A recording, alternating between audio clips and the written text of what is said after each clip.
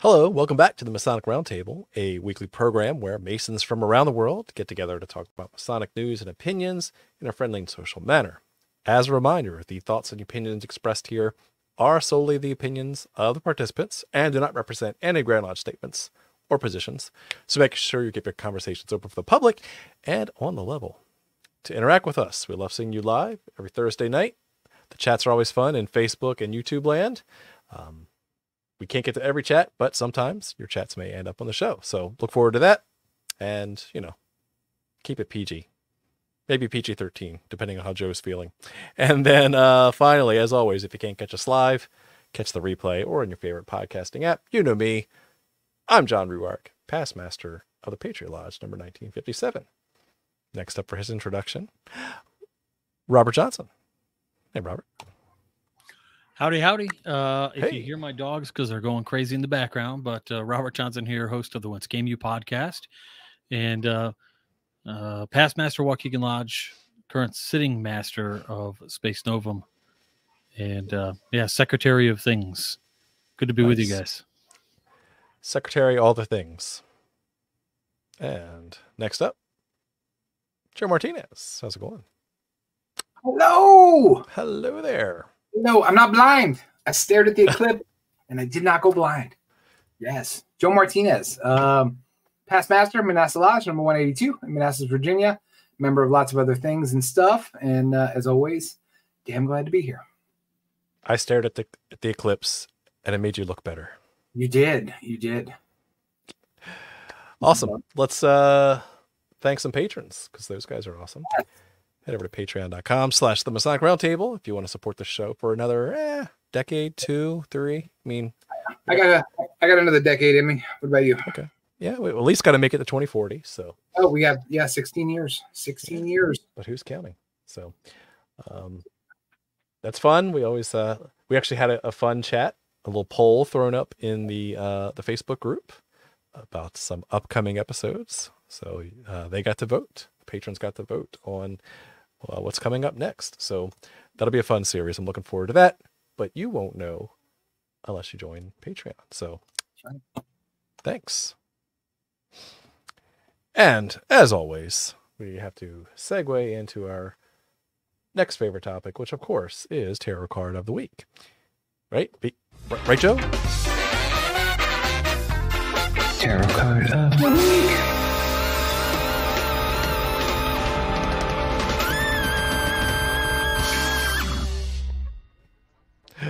It's always a good find from RJ for that audio. I'm fine with 5 more. just gonna loop it for the rest of the show. We almost went rated R. You turned it off like a second. Two. Quick there, my friend. Soda Stream it. Woo, Soda Stream, not a sponsor, but a tasty beverage, nevertheless. All right, so RJ's gonna pull our tarot card or cards of the week. We'll see if we can. Yeah, this week what are we working with? Because the eclipse.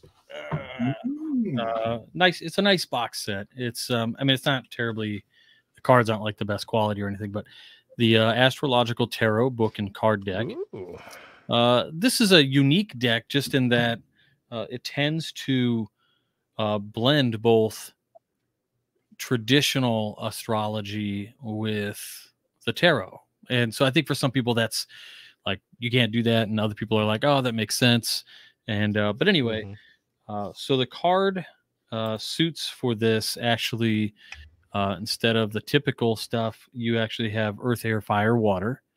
And the major arcana are essentially all of the planetary bodies, and they're not the classical bodies. They added in all of the planets because it was, it makes sense for the tarot deck to have them. Makes sense. Question, Dr. John. Question. Yeah. Is Pluto a planet in this tarot deck?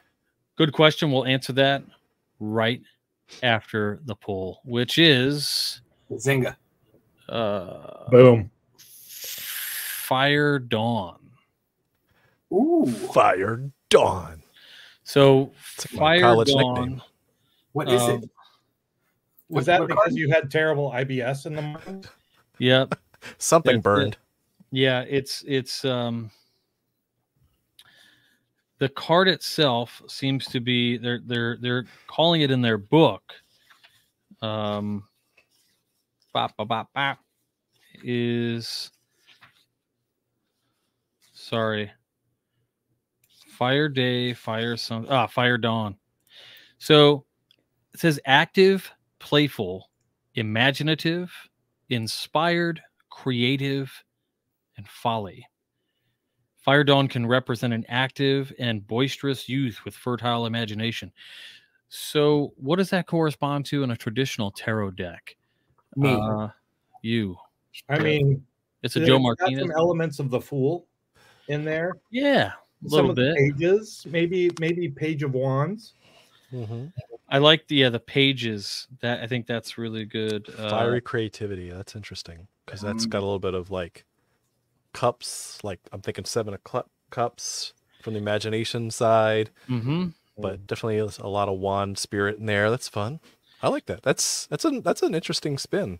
So let's see what the major arcana here comes with Aries, Taurus, Gemini, Cancer, Leo, Virgo, Libra, Scorpio, Sagittarius, Capricorn, Aquarius, and then you start your traditionals. So Sun, Moon, Mercury, Mars, Venus, Jupiter, Saturn, Uranus, Pisces, Neptune, and Pluto.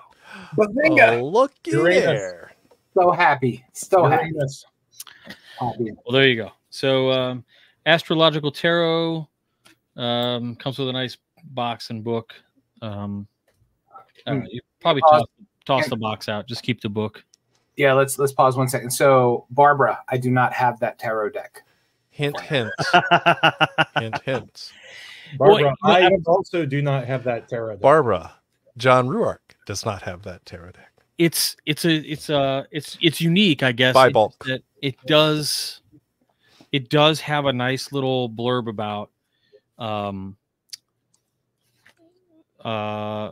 the symbolism combining astrology and tarot. They have a nice write-up on that, which I think is a really nice and necessary thing when you're doing something like this. So speaking of astrology and tarot, we just announced today I guess everybody here is a player in Esotericon land. We just announced our next speaker, which is the man, the myth, the mason, and the legend when it comes to astrology and tarot, and that is Jamie Paul Lamb, who's been a guest on our show. Yes, he's our next speaker, Esotericon 2024. We are not a sponsor. We're just all there, and 100% of us end up being there every year. So check it out. Check it out. Now, I will say, without breaking any confidentiality rules, this is not going to be a Jamie Paul Lamb that you've ever seen before necessarily. This is not a lecture per se. This is something entirely different. We're jazzed. It's going to be amazing. Yeah, I saw the speaker release today. The video that was shared said workshop as well. So that's really exciting. That doesn't sound like a lecture. Well, it's also really always really great with a workshop is you're learning. So like you can be your own Jamie Paul Lamb. You know what I'm saying? Which is really great. It's not practical application. Yeah, this is what's really key. I think a lot of people miss out on this opportunity to learn things for themselves, and by doing this, you're just going to broaden your horizon. So I think it's worth the ticket price alone to come. I mean, you know what? Do this. Go online and look up a tarot workshop, and if you can find one that's live in person with a published author and somebody you trust, number one, good luck. Yeah. Number two, likely what you'll get is a masterclass type format, and it's going to cost you a couple $100. And all you're doing at that point is accessing videos that are pre-recorded. That is true. So worth the ticket price alone, if you ask me. It's not a tarot workshop. It's something much, much cooler. Yeah. And you know how much I love tarot. It's cooler than Taro? What? It's stuff you haven't ever seen before, and it's. I am loving Jason tonight. He's just got youthful, handsome. I did my hair energy tonight. Like it's just boom. I'm digging it. Fun stuff. All right, where are we on the agenda here? We've done Tarot Card of the Week. Can we give a shout out to our man Jordan who just petitioned the lodge? Congratulations. Woo! Yeah, Future bro. Welcome to the show. Pre-bro. Keep us up to date on how things go. Please do. Yeah. Being awesome. Congrats. Awesome. What are we talking about tonight? I don't even remember. I'm just well, we are talking about TikTok. Jason, just exuberance tonight. I'm loving it. I'm absorbing it. Like it. Feeling it. I like it. I get jazzed when I go somewhere else and talk about breaking free of my evangelical upbringing, which is literally what happened like an hour ago. Nice. Talking about it, not the actual breaking free. Not breaking free. So, Jason, why don't you share what we did over the past week? Oh man, week. Like what goes on in Vegas between two consenting adults? No, only two.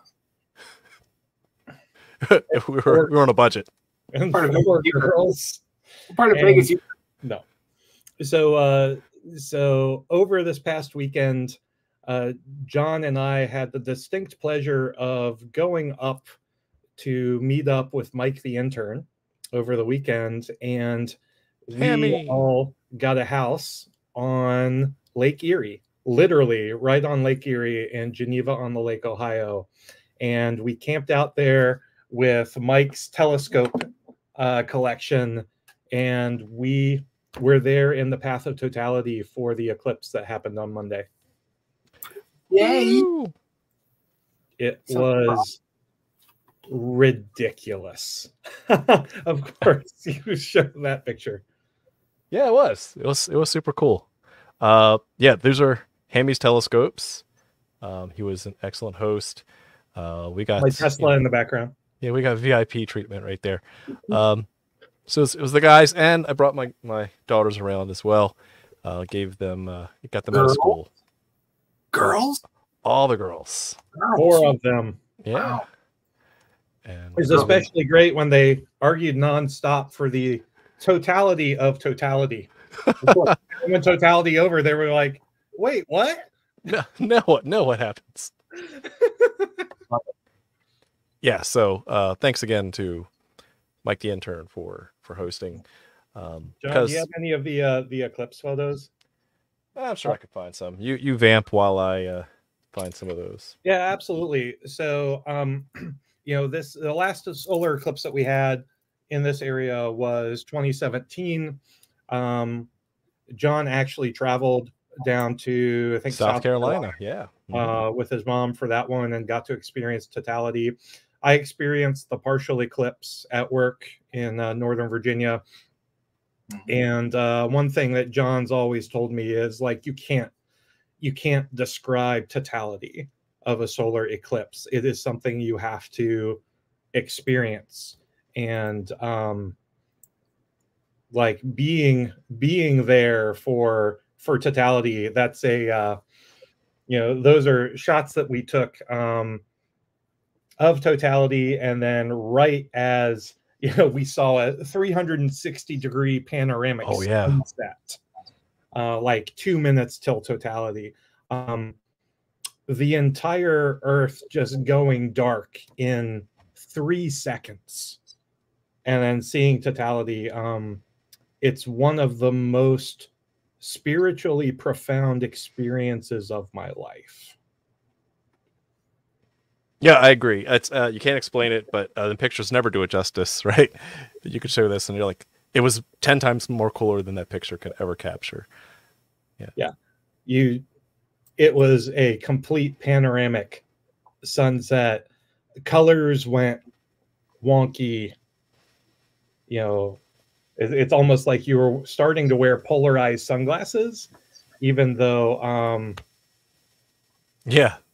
just everything was being polarized, colors were changing. Yeah, so it's definitely something that I'm looking forward to going out to North Dakota in 2044 and Montana in 2044. So book your tickets now. Masonry will be dead, but Esotericon might still be there.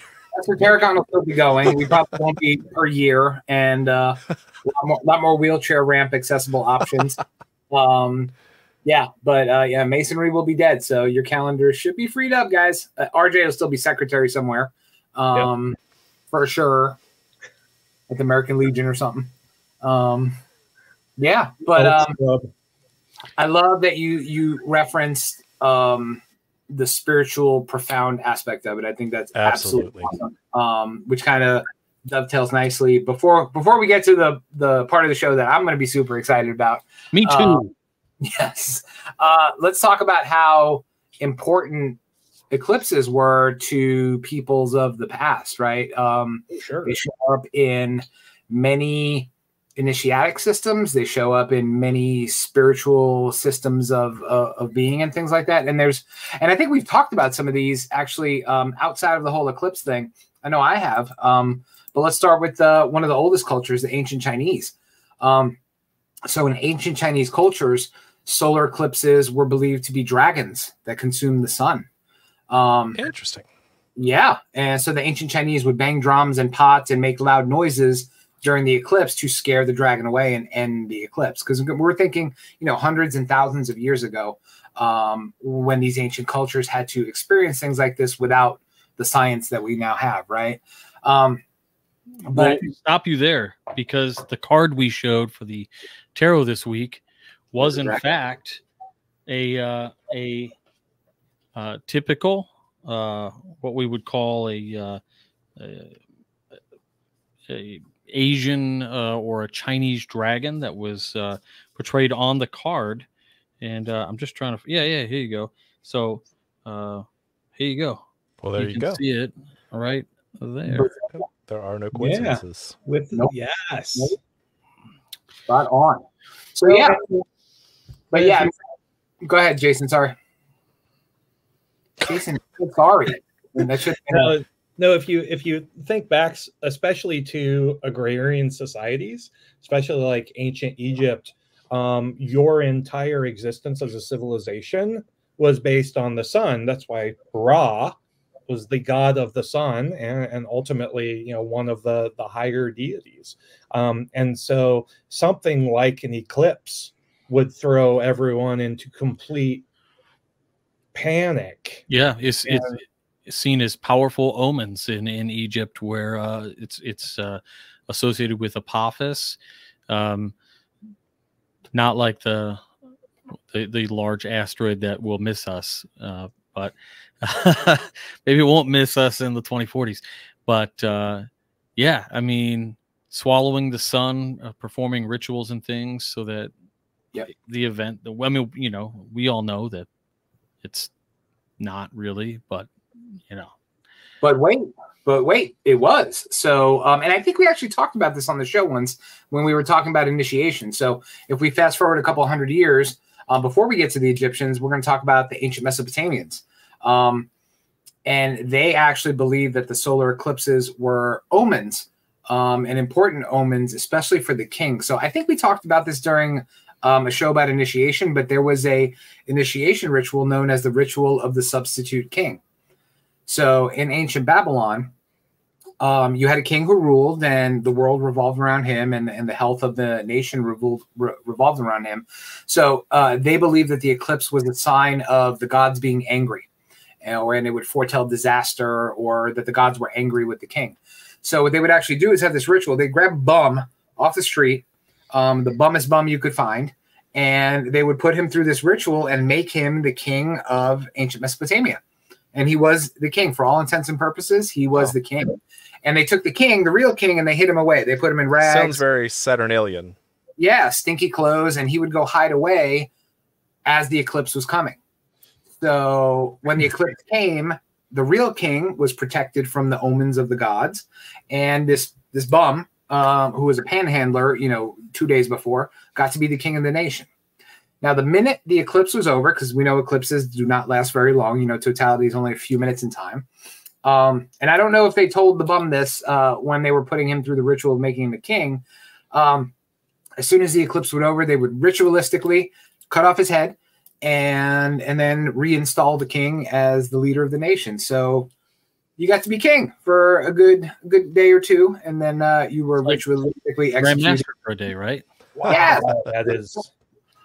I can imagine some of us getting our heads chopped off being grandmaster for a day. But yeah, so you know, I'm waiting for it to happen. Oh, the edicts that could happen eventually. Yeah. Oh, the edicts. Yes. But yeah, sorry, soda stream. Got to take a sip. Have your list ready of all the edicts. But I think he's probably got one. He's got a Google Doc. Just boom, boom, boom. I do. Yeah, of course I do. Yes. Don't you? No, I don't, because I'm a realist.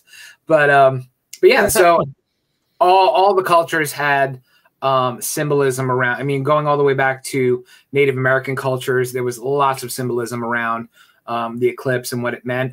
For a lot of Native American tribes, or First Nation tribes, as I hear them being called in Canada, I did not know this. First Nation folk, solar eclipses were viewed with reverence and a time of reflection. So it wasn't this scary, awful thing. It was a time of renewal and reflecting on your life and things like that. But it wasn't until we get to the ancient Greeks, you know, in the early 6th and 7th centuries BCE, where somebody got the bright idea to actually start using science and saying, hey, this doesn't have to be a check-in or some god getting his head chopped off, or let's put some science on here and use this magical thing called mathematics. And they started to actually create mathematics around the eclipse. Yes, exactly right. Adam B's on fire today. But yeah, but the first one, I know we talk about him when we talk about geometry. One of the first Greeks to actually use math to predict the solar was, who's that? Who's that? I heard it too, but it wasn't me. Yeah, it's not me. I don't know. Anyway, yeah, one of the first Greeks to actually predict an eclipse was Thales of Miletus. So the dude who figured out how, pyramids and how far away a boat is from shore, he actually predicted an eclipse in 585 BCE. So yeah, so we move from pure myth to a little bit of science, and we get geometry. Boom, everybody's a Mason, and the world goes on. So nice. Yeah. So one thing that's interesting, because again, we can now predict these. I mean, we've been predicting these pretty consistently with math, right?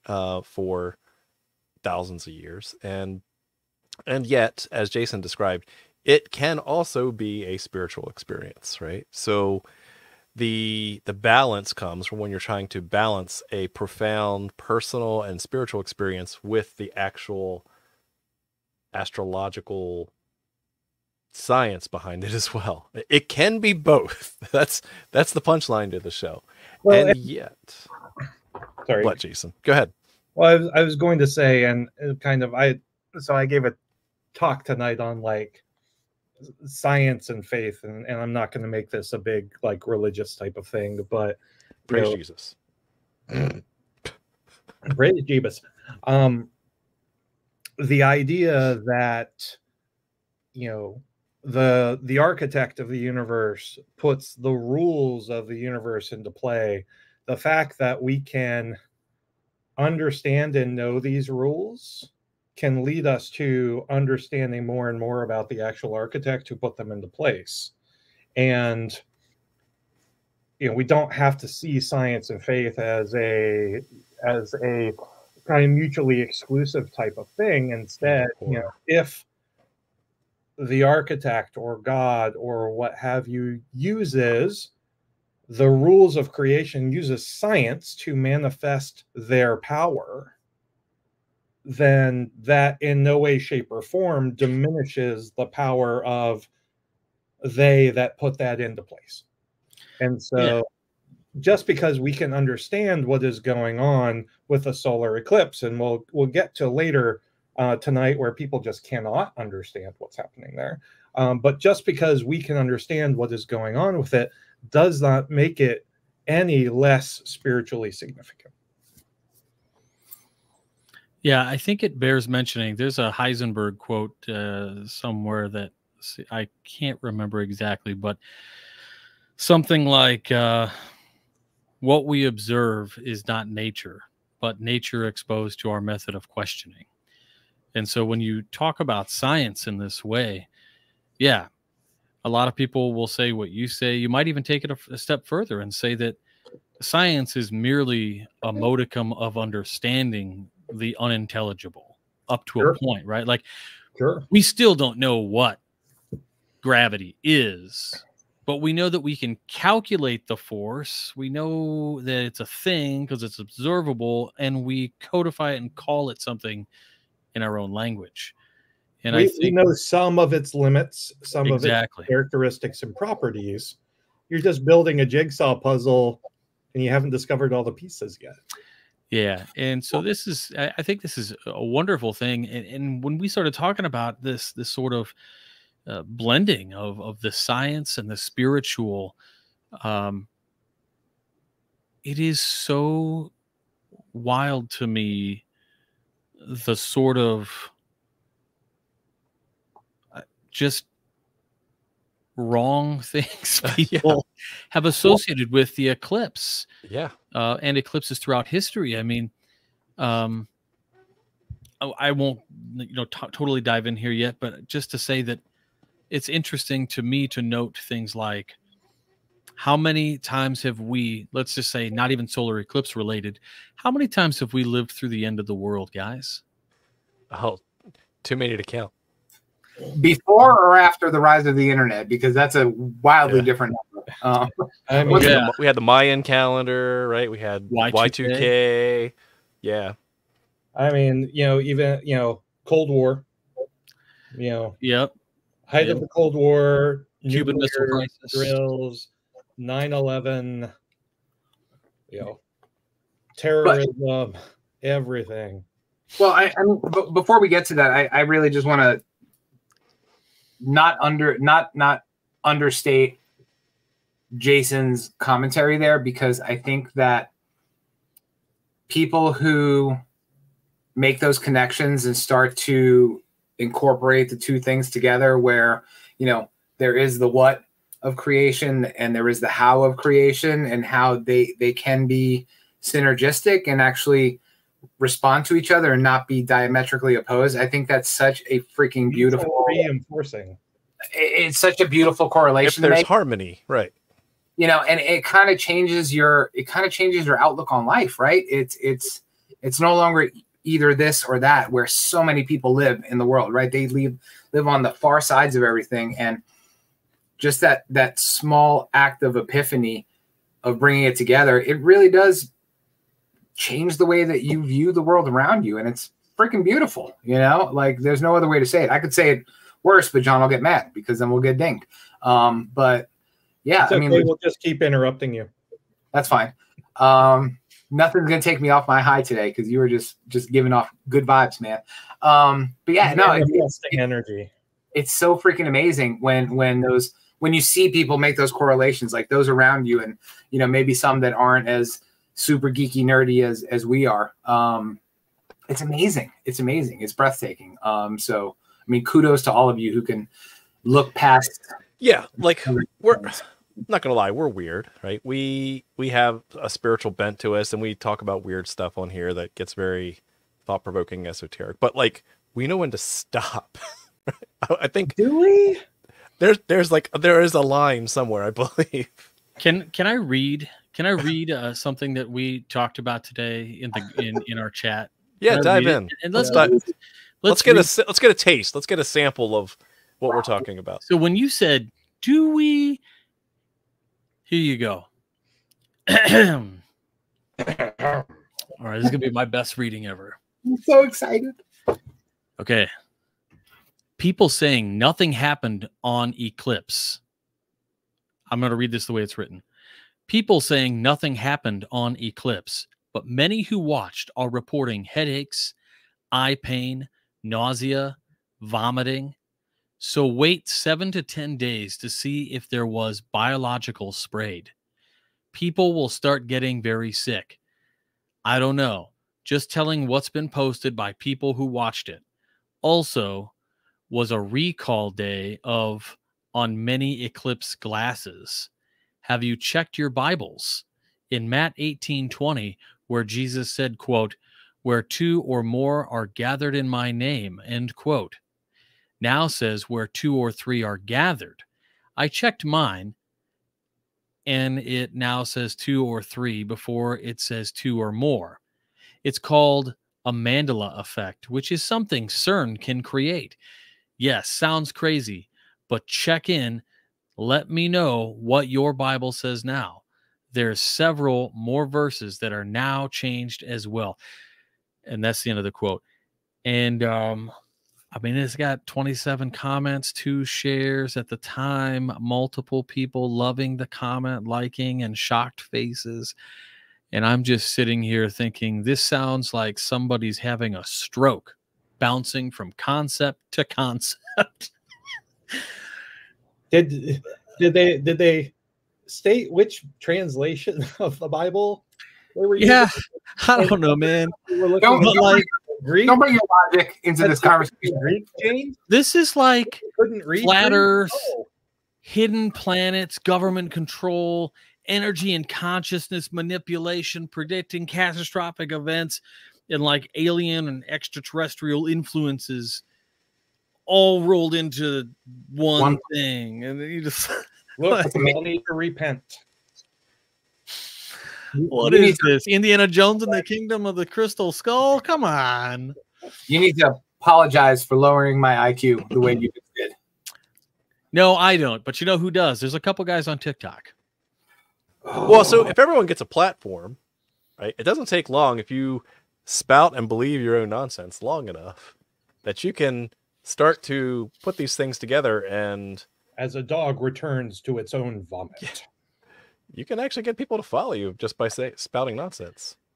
Yeah, I mean, this is the same kind of thing where we get momentary popularity in the form of views, likes, maybe a couple merch deals or something, and maybe there's a small niche or a cadre of people who will back you, and maybe you even reach some sort of, I don't know, like neo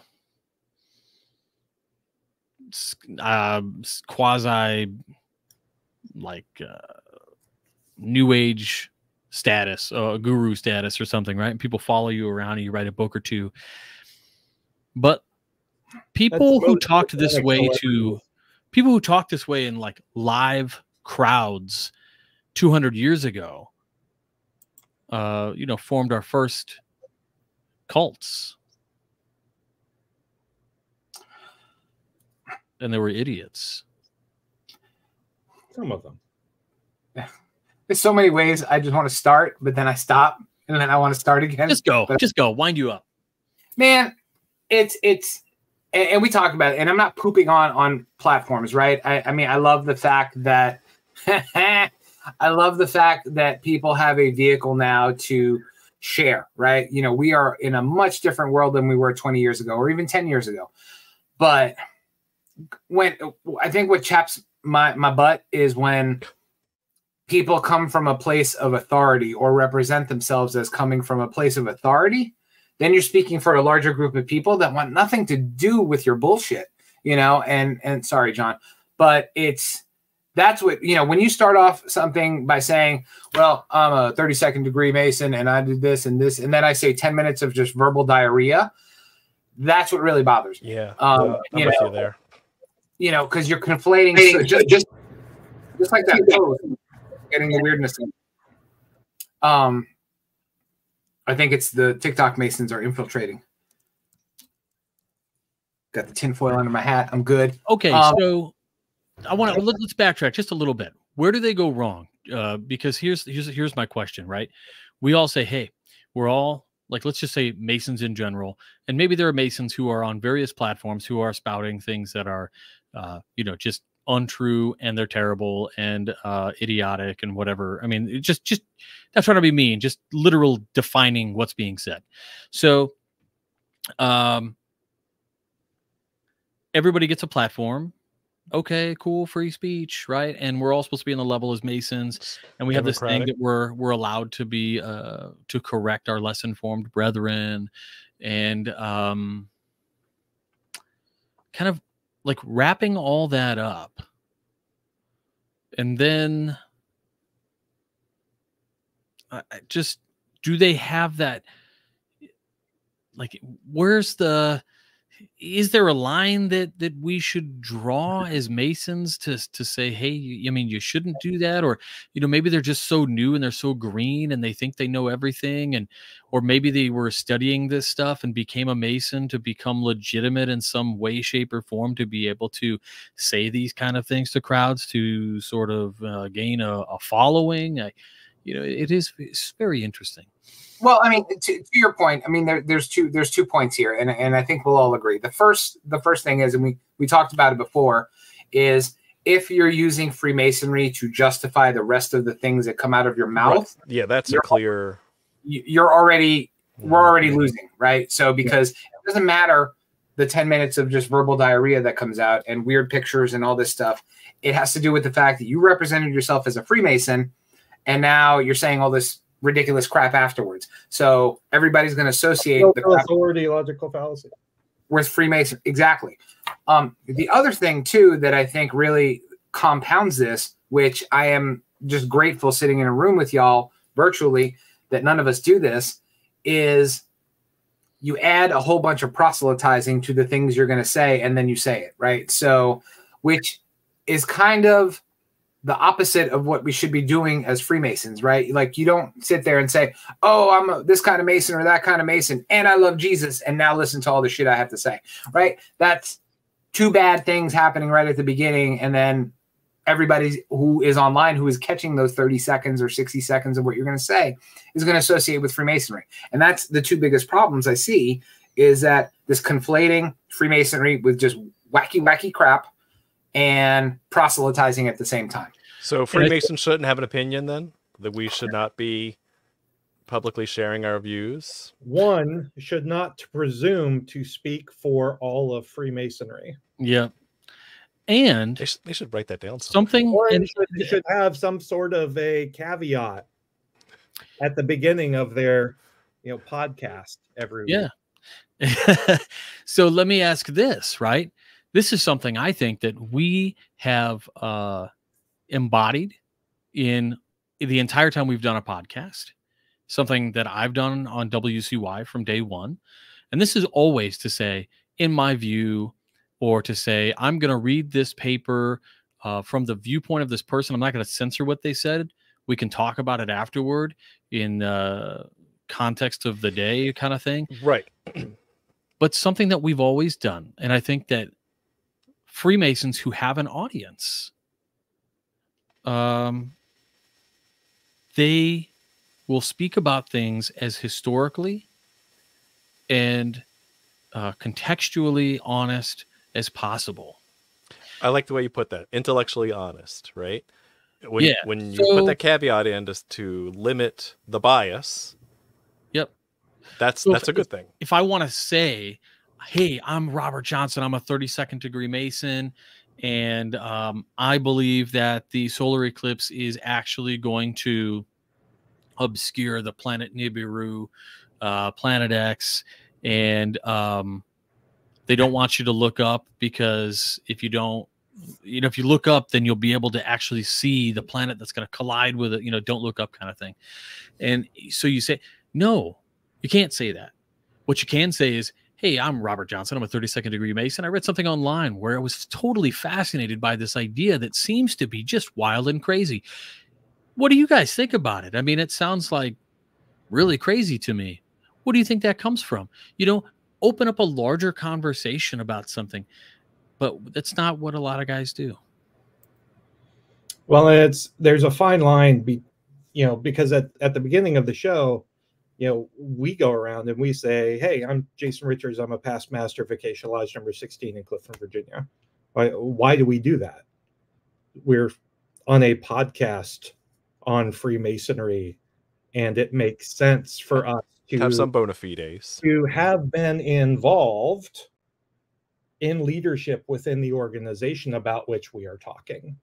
But there's a big difference between, establishing those bona fides and saying, hey, I'm a Freemason, because of that, you should listen to what I have to say, which I think is not something any of us have ever done on the show. Yeah, as Scott says, it's a relevant qualification. Yeah. Yeah, there you go. Not a leading one. Right, but we don't. I mean, even before I was on here, when I was watching you guys for years and years, I never saw you use your Freemasonry to promote a particular agenda, right? And I think that's what's happening here. And we have to call them agendas, right? Because for a lot of these people, some which I will watch just to get myself riled up, right? Like, I don't even enjoy them anymore. I sit there and I watch and I get mad and I kick my dog and she flies across the room. And then he does not kick his dog. And then you know what he does? He hops into our group chat and he rants. Oh, and then we're all there for it. Calm down. We all suffer because using language that is non-TMR appropriate. Yes, non-TMR appropriate language. You guys have never, gals have never heard of. But yeah, it's just all agenda pushing, right? And it's uninformed. It's the vapid scholarship of today, right? It's like, I read something, I didn't even read the whole damn sentence, but now I'm going to speak about it because I've now read it and it's part of my brain. That's scholarship nowadays. Basic ethos is about establishing credibility on the topic you're to address. Nobody says, I'm a cardiologist, so believe me on gardening. 100% agree with that. Yeah. Or as my good friend Spencer Hammond would say, Hundo P.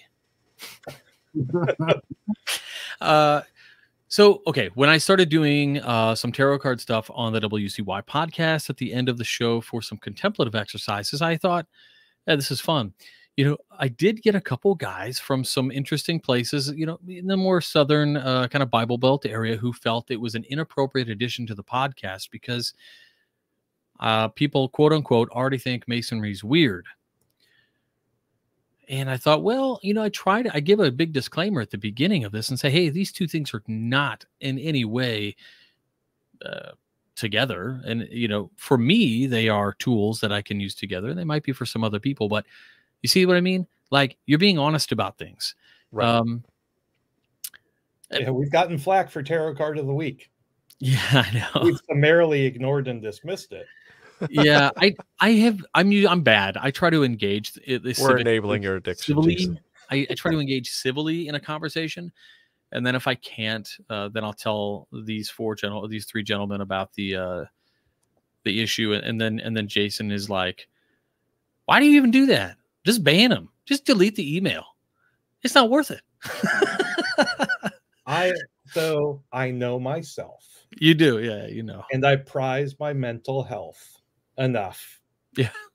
Cut it off and go, no. You're not gonna win. I'm the opposite. I think I get stronger when I absorb like the sadness of my enemies. Like, I absorb it and I become a stronger individual. And I'm always the guy that's like, after the lamentations of the women. But I also look at it too. It's like enemies. Like the 0.01% of people that complain, right, do not represent the totality or the gestalt of the general listener, right? So they are not the totality of the eclipse. It's a partial eclipse. Yeah. But so that all being said, like, we as Freemasons do have like sun and moon symbolism, though. Yeah. Right. I mean, we do clearly have that on our deacon stabs. Right. We have the sun in the east. Right? We have the moon in the west. And I dare say, rules the day and the moon which governs the night. Right. Except in the case of a solar eclipse. Right. Yeah. The moon gets an extra 3 to 4 minutes. And I think it's interesting. So I'm pulling from our friend Brother Mackey with his encyclopedia. The wet blanket of Freemasonry. He also adds that The sun is a symbol of authority, where it explains the reference to the master, that it enables us to amplify its meaning and apply to the three sources of authority in the lodge, and accounts for the respective positions of the officers wielding this authority. The master, therefore, in the east is a symbol of the rising sun, the junior warden in the south of the meridian sun, and the senior warden in the west of the setting sun. So, in the mysteries of India, the chief officers were placed in the east, the west, and the south, respectively, and thus represent Brahma, or the rising, Vishnu, or the setting, and Shiva, or the meridian sun. And in the druidical rites, the archdruid seated in the east was assisted by two other officers, the one in the west representing the moon, and the other in the south representing the meridian sun. So it's often kind of glazed over when we are in our lodges and people start talking about solar symbolism within the Masonic Lodge. Now, aside from those two instances, sun and the moon, and the symbolism that is sort of, I guess, I don't know, what do you call it, like when you make it real, like in real life? Not anthropomorphizing, but like, I don't know. You're like using a real thing to represent something else. mm-hmm. Anyway, archetype, but It's like a metaphor. Yeah. There you go. Okay, sorry about that. So like we have those in lodge, but you know, I'm also hearing much of the time people will talk about how each chair of the lodge represents, you know, some part of the classical planets, or how the senior deacon only travels clockwise in the direction that the sun takes or something, and then the moon is the only officer who moves counterclockwise, something. Have you guys experienced some of this in your Masonic travels and in research and readings?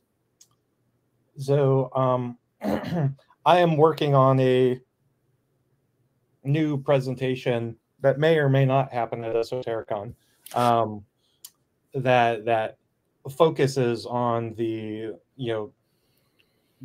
occult, philosophy and symbology as partially as it relates to Freemasonry. And so when you look at the sun and the moon from the eyes of the Middle Ages, alchemists and occultists, what they thought about those two celestial bodies translates much to the Masonic experience, especially the parts of the degree where the lodge may be in darkness, vice when it may be in light, and how the officers associated with the sun and the moon act, based on whether the lodge is in light or in darkness. And I know I'm being obtuse and vague. You should go on TikTok. Yeah, what are you, Arthur Edward Waite? Yeah, what are you, Eliphas Levi? Yeah, what are you, Charles? All that matters is I'm not Samuel Pritchard. So what are you, Pico de Mirandola? No, but I like Pico de Gallo. Me too. That sounds delicious. Yeah, I mean, of course, yeah. Jamie Paul Lamb did write quite a bit on the astrological alignment of officers, the lodge itself, etc. I love Jamie, but kind of I'm gonna tell you, man. I just feel like that. Which book did he just do? Just the liberal arts and sciences one. That was the Middle Chamber. Middle Chamber, yeah. Yep. That was a book that I thought John just held up. That's this one. Yep, that's the one. Yeah. Approaching the Middle Chamber. Yeah. It's I love you, Jamie. I don't expect you to write simple, right? I think it's a really good intellectual read. But I feel like it's a book you gotta kind of believe in stuff. You've got to gnaw through it. Yeah. I will say this, and I think it's for those that have met Brother Jamie and have heard him talk, not give a program, just talk conversationally. If you can read it in Jamie Paul Land language, it flows, right? It's like, oh, this is what he's saying, and this is how he's saying it, and I'm going to read at the speed that he speaks, and then it'll come to me. But yeah, if you're just like, we need an audiobook version. We do need an audiobook. Yeah. How cool would that be? Yeah, let's Can I get Jamie Paul Lamb to read it? Yeah, that's what I'm thinking. But I think it would be better if he read it and then like just went off on weird tangents and because that reminds me of this other thing and just takes off. Yeah. It's a good book. You should guys check it out for sure. We actually gave it out to, it was the book that we used for our foundation just 2 years ago at Space Novum for we did the 7 liberal arts and sciences for the year was our main piece. And that was the quote unquote textbook for the year. So we had Jamie come out, did a great presentation for us to kick us off with the trivium. And then we went through the whole thing. We had mathematicians come out and talk about stuff. And we even gave our experts in mathematics and things copies of Jamie's book. So it was a really good time. I do recommend the book. All right. Final question time. Okay. Ooh, Eclipse. I want to complain some more. Okay. The Eclipse. Science, TikTok page. Spirituality, or something else? I wasn't listening. What was the question? I know you weren't. So do it again. The Eclipse. Science, spirituality, or something else? Let's go to Joe since you missed the eclipse. Yeah. I did. I caught about 89% totality. So we did watch it. Not the same. It is not the same. I'm super bummed. We have much FOMO. Fail. I know. I'm sorry. So to answer your question, absolutely 1,000% both. It gives you a unique way to look at the world that you don't get to see very often, and in that viewing of the world, it can definitely tell you things about yourself. And I'm just trying to be very lightweight with my comments because I don't want to speak for the two bros here who got to see totality because it looked breathtaking, but it's absolutely a more profound experience than looking at it from a purely scientific point of view. So, you are blessed if you got to see it and experience that. Yeah. And 2044, we'll be there. Let's do it. All right. Robert. Goodbye. Well, we watched it here from Illinois. We didn't travel too far south. No, we got everything except for like just a sliver on the far side, and we watched it through my solar filter. It was really magnificent. I don't know that it's spiritual for me, but maybe it's kind of a different kind of spiritual in that it is perhaps one time that you can really feel the size of the plane that we live on, if that makes sense. Like the size of the solar system, the size of the universe, the size of our little corner. Not even a corner, right? So our little teeny spot. And when we contemplate, like to scientifically understand exactly what's happening, how far this stuff is, it's almost in its own realm for me, sort of a magnificence, awe and splendor. You look at Art Deco type design and everything is so huge and designed to make you feel like small. And there's the Titans, right?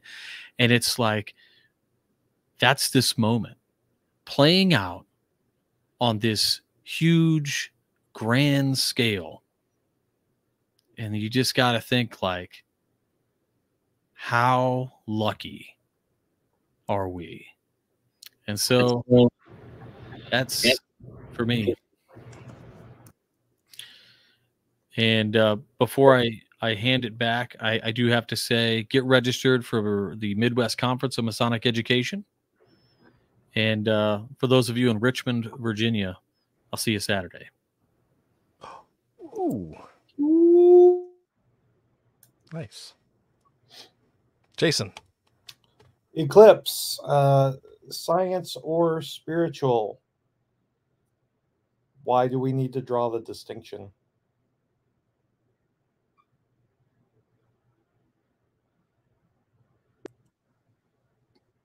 Say more. Because John said so. Okay. If we view science through the lens of the constructs of reality put into place by the Creator God, whom all Freemasons believe in, or all Freemason obediences that require belief in the Supreme Being or a higher power as a membership requirement. If you believe that God is the creator of all things and put into place all of the scientific constructs that we are able to use today, then manifestation of creation and observing that manifestation through science implies an inherent marriage between spirituality and science, which I don't see as a bad thing. Nice. Love it. Very different than a marriage between religion and science. I'll make that clear. It is very, very different than that. Yeah, good call. Good call. Yeah, so again, this is my second moment in totality, and I also look forward to seeing it another 20 years. You got to catch them all, and I'm even thinking like, okay, well, I know it happens again in August of this year, somewhere in like the Southern Hemisphere. Can I book a trip now and fly down there? So like, it's that cool. It is. Not to be, overdrawn and over dramatic about it, but it is life changing, and it's something again that you can't describe. They say the best quote is that being in totality is like falling in love. You can describe it, but it's not the same as being in it. And again, it's just a natural phenomenon that we can now predict at a regular schedule down to the minute, and yet the natural experience of being in something that is an alignment, that it is you are in the shadow of the moon. There is something unique, different, special about it. That is something that is not a regular occurrence, and so that alone makes it a rare instance or something one to be savored. And then something greater than that, when you think about how our whole universe had to align to make that happen. Like that's something bigger than ourselves, and at least puts us in our place. So when you look at it from a macro to micro scale, that's certainly how I like to see it, that it is special in that way. And it kind of puts things in perspective. So if it doesn't give you thought, if it doesn't give you pause as to existence, then I really think that it's worth you re-examining what your priorities are. But it's also a really cool trick of the sky too, if that's all you want to treat it as. But for me, it is something more and something I look forward to, and I'm glad I got to share it with my family as well. And so that's it. And so what I want to do is end with a little bit of a musical number on our way out before we go to our closing thing. So let me see if I can get the audio to work. I'll get a thumbs up from Jason if the audio works. All right. So we're gonna try it. We're gonna try something new, but it's definitely worth sharing. Let's go.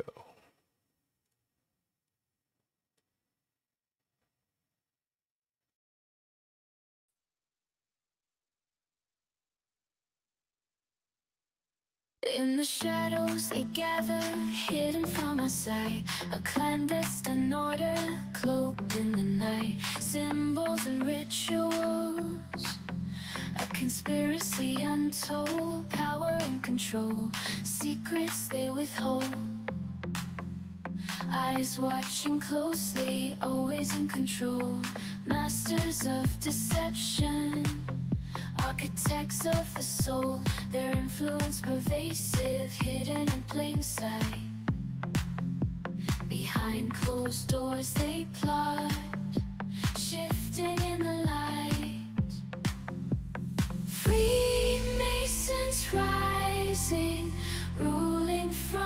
dark mystery.